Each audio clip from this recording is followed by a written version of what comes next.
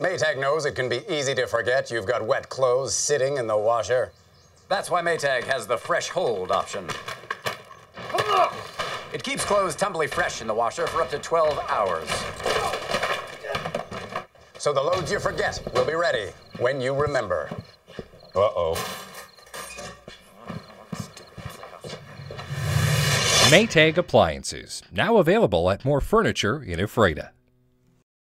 A judge found two brothers not guilty in connection to a 2017 shooting that left a woman injured in Moses Lake.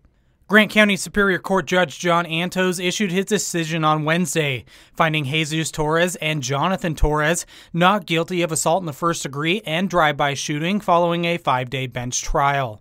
Prosecutors claimed Jesus Torres fired a gun multiple times from a vehicle driven by his brother on July 28, 2017, striking another vehicle, with one bullet hitting the female driver in the back of the head. The shooting reportedly stemmed from a gang fight between Jesus Torres and the woman's boyfriend at Apex Cannabis. According to court records, store security video shows the man punching Jesus Torres during the fight. The victim and two men, including the one who fought Torres, got into a car, and prosecutors claim the Torres brothers followed in a Lexus sedan.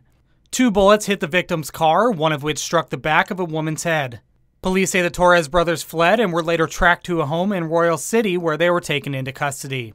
In his decision, Antos wrote there were no witnesses that identified the driver or the shooter involved. Prosecutors argued Jesus Torres directed the driver of the Lexus to follow the victim, and evidence shows the gun was fired from the passenger side of the vehicle.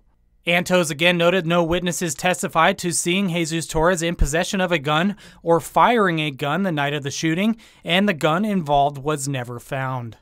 This is Joe Utter for iFiber One News.